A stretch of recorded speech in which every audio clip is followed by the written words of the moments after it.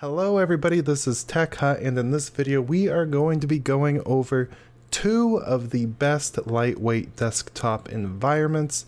This video will help you pick which one is right for you, so let's get right on into it. Before we dive into the desktop environments, first we'll need to go over some of the specs and benchmarking. As they are marketed as lightweight desktop environments, many people may be looking into these for their low spec machine or a priority on low base resource consumption. Generally, their minimum system specifications goes as follows. XFCE requires at least a 1 GHz single core processor with 512 megabytes of RAM, and LXQt requires the same 1 GHz single core processor with at least 256.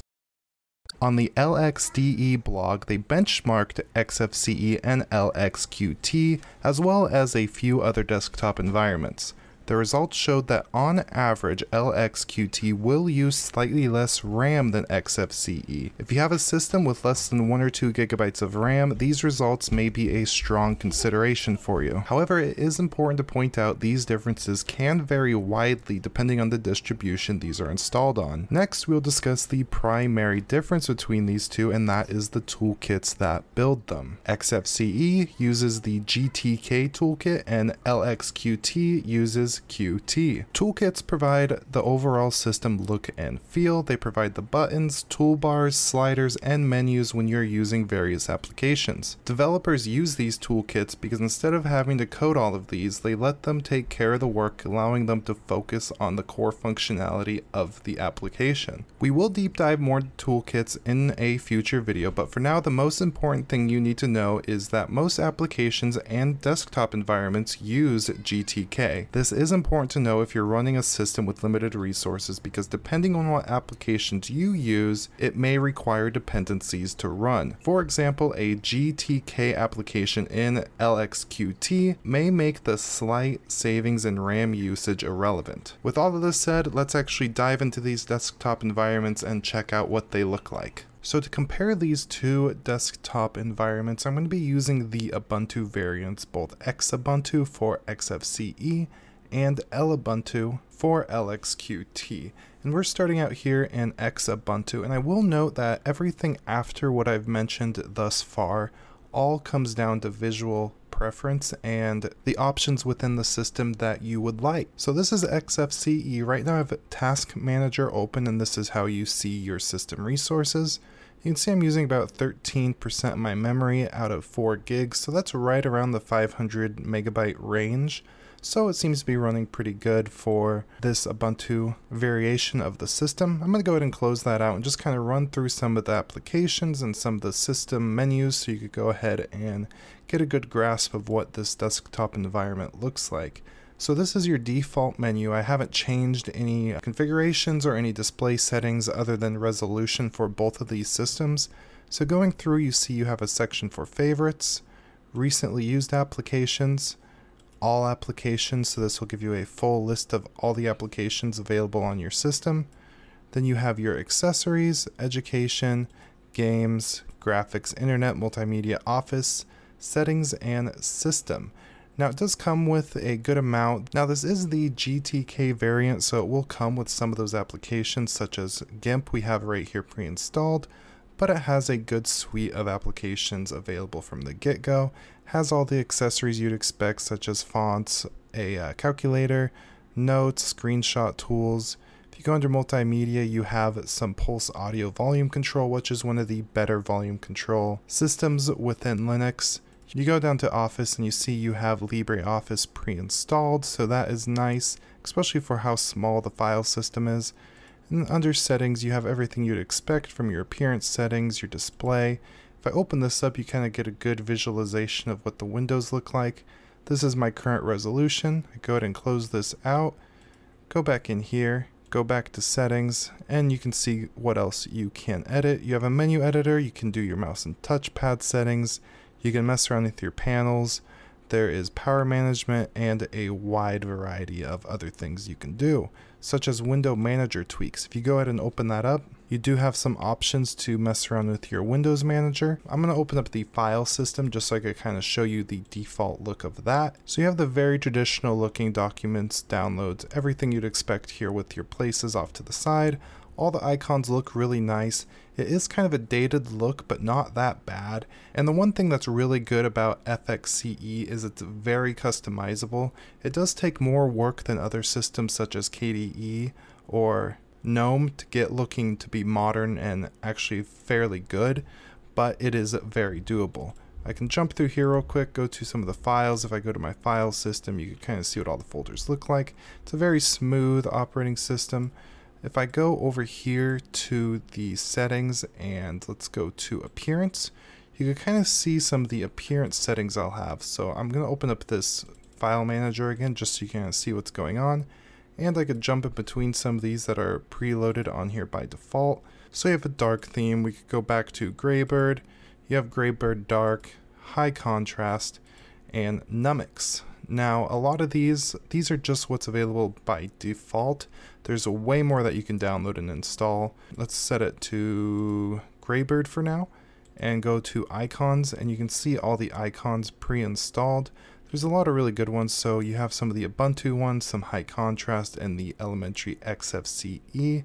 If I went with some of the Ubuntu ones, so let's go with Ubuntu Mono Dark, you can see it changes it to the Ubuntu icons. If I go over here under fonts, now one sec, I will note that this might be specific to this X Ubuntu variant that I'm running, but like I said, with all of these, you could go ahead and download any icon packages that you prefer.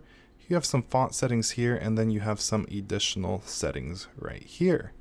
Now by default, this menu bar is up here at the top, and if I open this up again, it has the traditional Windows Manager right there, but you could actually go ahead and move this around wherever you want. If you go on over here, you have a really simple calendar, a really simple volume control done through Pulse Audio. Right here you have your battery control. Here is your Ethernet connections. So a lot of the stuff is a menu base like this. And then you have your notifications. And that's really about it. Like I mentioned, this desktop is highly customizable. On the screen right now, I'm kind of cycling through some pictures of some work other people have done to really make their XFCE desktop environments beautiful. It can be done, and with all this said, let's move on to LXQt. So now we are in Ubuntu running LXQt, and getting right into some of the visual differences, the first thing you're going to notice is the start menu. It's a much older style theme. It is still nice with some icons and some pretty good organization, but it's not as intuitive, and it does take a while to get to some of the settings. So for example, if I were to go over here to preferences and then go up to the LXQt settings, and it just is a big string of file systems and shortcuts that I'm going through to have to find certain things. It's not that bad, but it can be discouraging for you. So for example, when I first opened this up, I had to change the resolution settings, and it took me a minute to actually find it right here in the monitor settings. But the system does look good for the resources it's running at. Let's go ahead and try to find the resource monitor. So it's probably under System Tools, HTOP. Here we are. So we are currently running 347 megabytes of RAM. I just booted it, and it is basically at idle. So we do see a slight system improvement compared to XFCE, and if you're looking for something with even lighter memory consumption, I would recommend checking out LXDE, which is the older version of LXQt, and systems running that usually run about half this. You can see here on the screen that I'm running Ubuntu 18 with LXDE, and that is using very little system resources. So go ahead and close this out. Yes, and let's go ahead and check out some of the general theming for the file manager and the system overall. So it doesn't look as good, but I mean, it's really not that bad for a light system. You have good looking icons. Everything is super snappy and quick. If we go under applications, you can see kind of a preview of everything right here. Let's go into our settings and try to adjust some of these visual preferences. So it's probably under the LXQt settings and appearance. And here we have a couple different things. We have the widget style, so here you can set that, and you could also change some of the theming. Under here we have the icons, so this is the default icon set. but you can kind of see all of the ones we have available, including some of the Ubuntu ones, since this is a Ubuntu distribution, some of the GNOME defaults, some Oxygen, and a few more. If we go under LXQt theme, we can kind of see what we have available by default. So for example, let's go to the Frost one, which is one that looks pretty good. If I go ahead and apply that, you can see it made a little bit of a difference throughout some of these. If I go to the Ubuntu Arc, apply that, you can see it changed some of the theming down here. It's not significant, it's really just a couple different color changes with this bottom panel, but it overall adds some good options to the system that otherwise is not really that customizable. So this one did change a good amount. This might actually be one of the better looking ones out of the bunch, but like most Linux systems, you can get more themes and change almost anything you'd like to, but with this one it will require a lot more work and more tweaking to get to those changes. We have some fonts that we could go through and some cursor effects that we could change if we'd like to as well. So let's do a quick rundown of this panel down here. Down here we have a Windows switcher, so this is your desktop. So let's say I wanted to open this file manager and go to desktop 2. This is my second virtual desktop, and then I could go over here back to my first virtual desktop. Then here you have your shortcuts for some of your applications, your little Windows manager right here, so this is where they go if you minimize, maximize. And then over here you have some of your system tray icons, such as your removable media, a volume mixer and just volume rocker, a little cue clipper that will store your clipboard, some network settings right here, and then right here is your notifications. So you see my last one says I have no battery, so that is correct because I do not. This is a virtual machine. If I go ahead and click on options, you can change the position that notifications will pop up, and then you have some advanced settings to go through if you'd like to. Right here we have our calendar, so this actually looks a little bit better than the XFCE in my opinion, but this is one of the few things that I think this wins in, and it's not a huge accomplishment, but it does the trick. This one, as far as the included file manager, it doesn't really have a huge list of functionality, but it has everything you need to get the job done. Overall, this is a fantastic system. As I said, it's not nearly as customizable as XFCE, but I would recommend you give it a look if you want something that's a little more lightweight, especially if you're under that 1 GB mark in RAM. And if you're really looking for something lightweight, as I mentioned, you might want to look into LXDE. Ubuntu variant with that pre-installed is this Ubuntu, but the Ubuntu 18 will have that pre-installed, and that will use virtually almost no system resources. So you could install that in a system with 512 megabytes of RAM and actually be able to do things. So when you're looking at both of these systems, really deep dive, and on top of looking at this video, check out more screenshots of what people are able to do and maybe some theming tutorials so you could see what you're getting into if you do care about theming.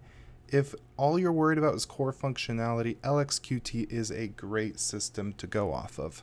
Now, if you are new to Linux and you're interested in trying out XFCE, I do recommend Linux Lite as your first distro. I have a whole video on that you could click right there to check out. So I do recommend you do that. Also, the playlist with all my other Linux content. Please subscribe for more content like this video if you do. You know what to do if you don't. Have a great day and goodbye.